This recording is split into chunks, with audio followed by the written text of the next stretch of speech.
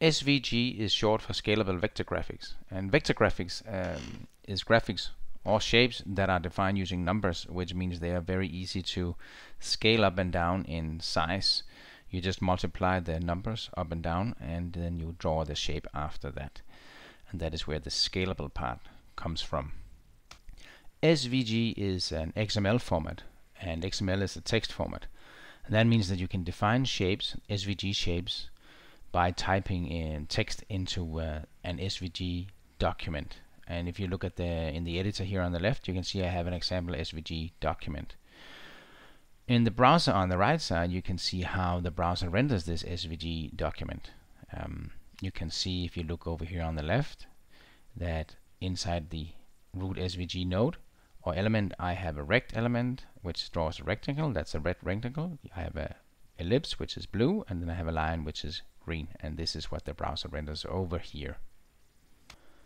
SVG can only render two-dimensional graphics or vector graphics. So if you want something three-dimensional, you need to look for something else, and there's something called X3D, or you might actually try to use some JavaScript 3D library instead, like 3.js.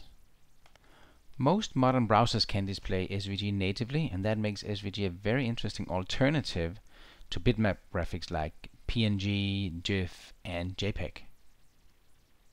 SVG is pretty powerful and pretty feature-rich. In fact, it's too feature-rich for me to cover in just a single video, so I will cover each of the features in separate videos. But at the end of this introduction video, I would like to show you a couple of examples of what you can do with SVG. And if you look here in the browser on the right, you can see that you can create basic shapes like lines, rectangles with square and rounded corners, circles, ellipses, and polygons. You can also create more advanced paths with the path element. With that you can create arcs, and you can create quadratic and cubic curves. You can draw text with SVG, and you can draw both the outline and the filling, as you can see in the middle example here, and you can even make text follow along a curved path. You can also include bitmap graphics inside of your SVG images, of course, and I have an example of that up here.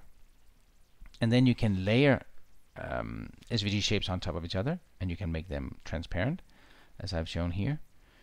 And you can draw text on top of a shape, of course. And you can rotate the shapes, as you can see here. Here I have a bitmap image, and I have a square with rounded corners and a text, and they are all rotated. You can also draw gradients, as I've shown here. Up here you can draw linear gradients and radial gradients as well, and all of that will be covered in later videos. And you can also use gradients as an opacity mask, which means instead of drawing the color, you can make a shape semi-transparent or more and more transparent from top to bottom of the shape, as you can see here. And you can see I've done the same with the text over here. You can turn shapes into links. So in case I click, you can see now I can click this rectangle. It's now a link. If I click it, I will open a new window, or I will open a new URL in the browser. And you can animate SVG shapes, as you can see here. And that's pretty much it. You know, you can draw anything that you want to do with vector graphics, and it's really only your imagination that sets the limits. So, but it's mostly suitable for graphs, diagrams, and for icons and logos. These are shapes that are graphics types that are naturally, or very often naturally, very simple or defined using simple shapes. And in case of icons and logos, you want to be able to scale them up and down so that you can show a logo in small on a mobile phone and larger on a desktop screen, and the same with icons, etc.